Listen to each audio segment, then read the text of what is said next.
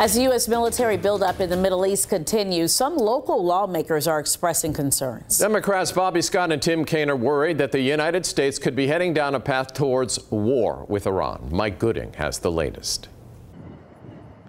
The buildup has been swift. In a little over a week, the U.S. has sent the Abraham Lincoln Carrier Strike Group with Oceania-based Air Wing 7 aboard, the USS Arlington, Patriot missile batteries, and B-52 bombers to the U.S. Central Command Area of Operations, with the Kearsarge Amphibious Ready Group with members of the 22nd Marine Expeditionary Unit on standby nearby if needed. Now, some lawmakers are voicing concerns over the potential for a wider conflict, intentional or accidental, to break out between the U.S. and Iran, saying a miscalculation or misunderstanding could spark a much more serious situation.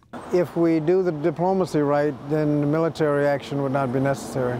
Virginia 3rd District Representative Bobby Scott says the U.S. made a serious mistake in withdrawing a year ago from the 2015 nuclear accord with Iran. And we see that Iran now has no or little incentive to comply with the provisions of the treaty, and we now have a crisis. I think it would be absolutely a horrible idea for the U.S. to be in another war in the Middle East right now.